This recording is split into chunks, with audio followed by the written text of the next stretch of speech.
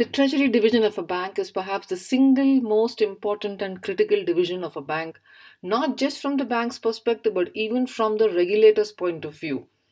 Hello, everybody, and welcome to the YouTube channel Banking Fundas. I'm your learning partner, Sushila Hariharan, and in today's session, we're going to take an overview, not a deep dive, an overview of what happens inside a bank's dealing room. Sometime in 2020, I was conducting an online program for the back office settlements of a large investment bank based in Bengaluru. And I was asked this question: why are the dealing rooms so active? Why do we have so much of volume of trades from the Treasury division? What is it that they do and why are they important to us? Thank you so much, Anuj, for asking this question. And this led me to make this presentation on what happens inside the Treasury division of a bank. A bank's dealing room throws up images like this: high energy. There are nervous traders who are constantly pacing the dealing room, always on their toes. There are screaming quotes where prices are quoted in pips, that means cents to a dollar, paise to a dollar. And any price movement causes millions of dollars of profits or losses to the bank. Flashing screens, each screen showing prices across different markets or different prices for different asset classes. And more, what more? The clocks which show different time zones across the world. Yes, indeed, the bank's dealing room is one very, very active, hyper energy place. In a typical bank, the dealing room is bifurcated into two desks, the FX desk and the bond and the money desk. So the treasury operations typically are conducted as an integrated function of two separate desks. The first one is the foreign exchange desk, and the second one is the bond and the money desk. In some banks, the money market activities are fairly large, and that depends upon the scale of operations of the bank, and therefore the bond and money desk also could be segregated with separate dealers for the bond market and separate dealers for the money market. That implies that there are separate dealers for the long-term fixed income market and separate dealers for the short-term money market. Let's take a look at what happens at the FX dealing desk. The FX dealing desk largely deals in currency trading. Okay, as you know, the foreign exchange market is the highest in volumes market across the world, running into trillions of dollars, and that creates a significant impact on the liquidity and profitability of the bank. The FX trades itself are bifurcated into two categories. The first one is the spot market trades, the second one is the forward market trades. In the upcoming slides, we're going to take a look at spot market trades and what are forward market trades in another presentation, so that we understand what would happen if the prices move in either of these markets.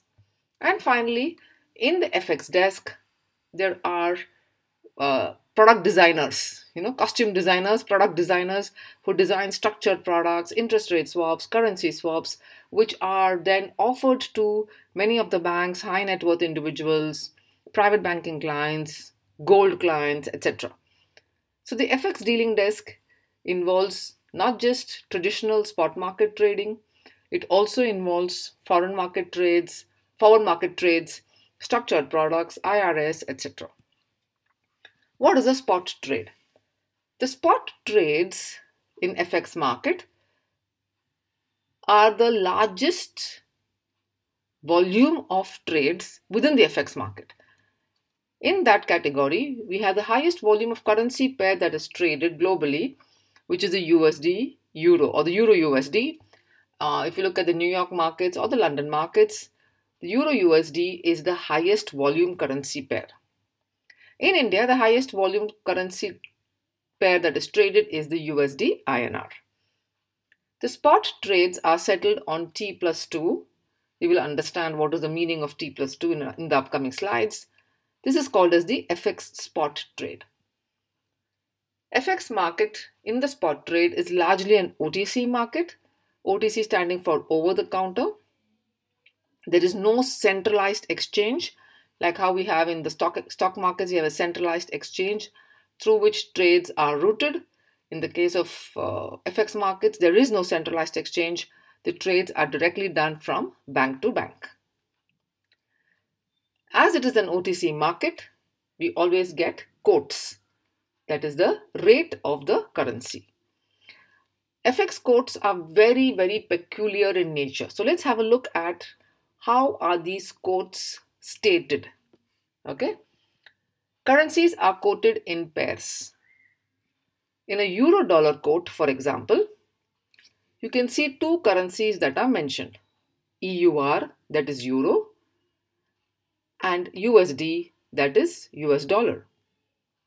So in this case of a euro dollar, the former currency is called as the base currency and the latter currency is called as the reference currency. The former currency is EUR, that is the base euro, and the latter currency is the USD, that is the reference currency. Euro dollar is continuing the extension of extending upon the same topic. Euro dollar is equal to 1.1286. This implies that 1 euro is equal to USD 1.1286. We can always flip it around and ask what is USD euro, and then you have to do a division of 1 divided by 1.1286. You'll get the answer. So you can flip the currency pairs, but accordingly, if you flip the currency pair according to the code that is given, you need to carry out the mathematical operation as well accordingly. So to review the same slide, FX quotes are quoted in pairs. That's why they are peculiar in nature. In a euro dollar quote, in a euro USD quote, euro is the base currency, USD is the reference currency. If the euro USD rate is 1.1286, it means euro 1 is equal to USD 1.1286. Let's continue with the exploration of FX quotes. Let's say the quote provided by the bank is euro USD 1.1286 dash 1.1292. This means the bank will buy euro at 1.1286 and the bank will sell euros at 1.1292. So whenever we give a rate of foreign exchange, the rates are always against the base currency. Okay, so in this case, for example, the bid rate is the rate at which the bank will buy the base. The ask rate is the rate at which the bank will sell the base currency. To review this again, if the rate is quoted as euro dash USD is equal to 1.128692, the bid rate is 1.1286, the ask rate is 1.1292. That means the bank will buy euros at 1.1286. The bank will sell euros at 1.1292. Why is there a difference between the two of them? Obviously, the bank will buy at a lower rate and the bank will sell at a higher rate. The bank will buy the base at a lower rate. The bank will sell the base at a higher rate. The euro dollar rate, let's extend this example. The euro USD rate is 1.1286, 1.1292. It's not that I've forgotten to write 1.12. In the FX markets, trades take place in pips, like I mentioned to you. Cents to a dollar, paise to a dollar rupee quote, right? Over here, the big figure is 1.12.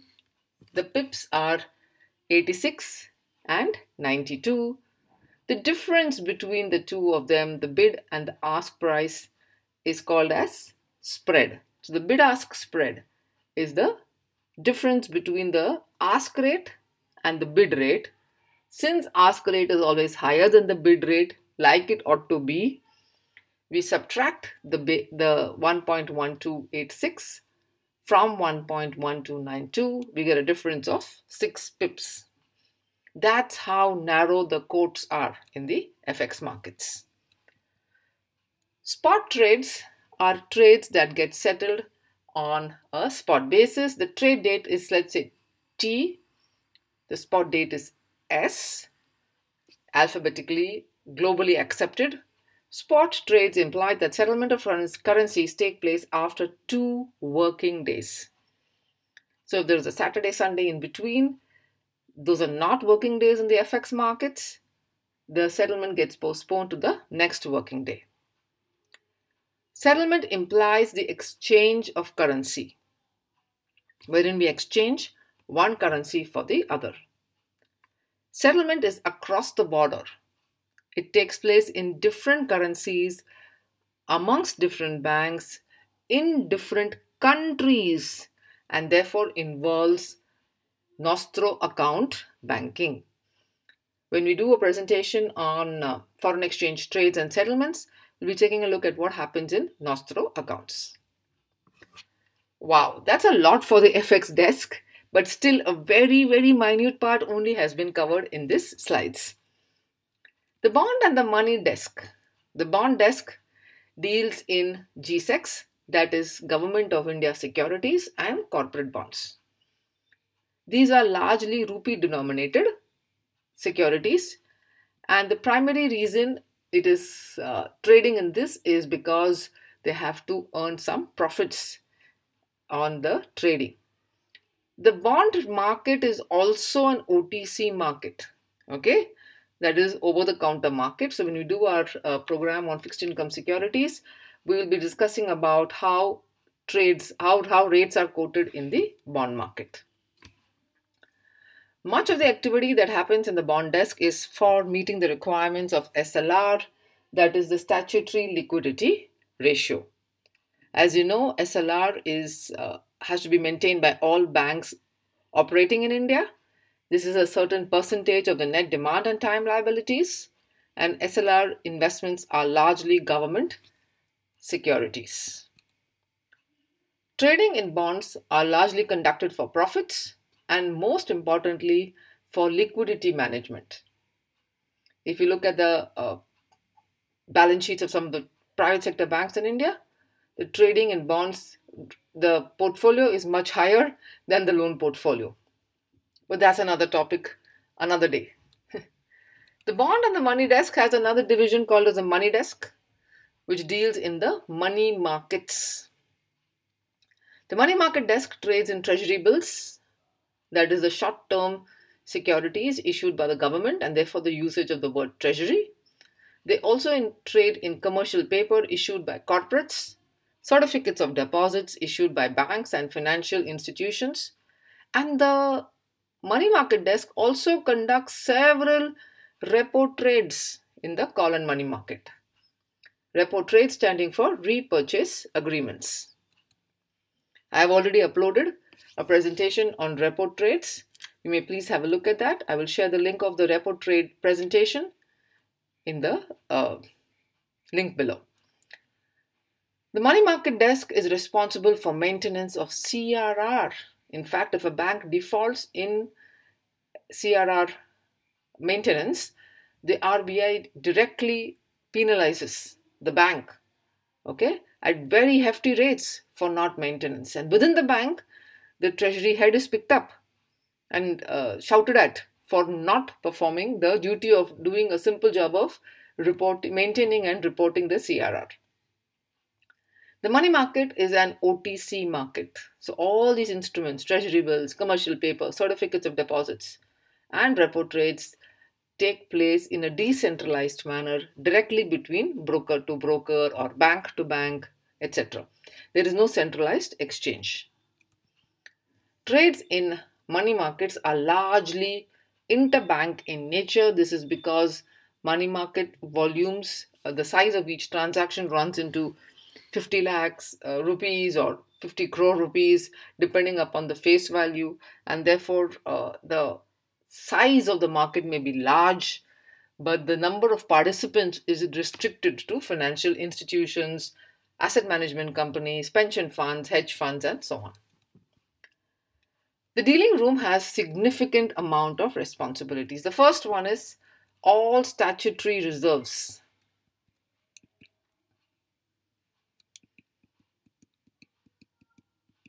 pardon me. All statutory reserves are to be maintained. As already mentioned, they're responsible for maintenance of both CRR and SLR. The Treasury profits are a major contributor to a bank's revenues. The maintenance of capital has to be maintained. Capital adequacy as per Basel III regulations. I've already uploaded a video on AT1 bonds and uh, Basel III regulations.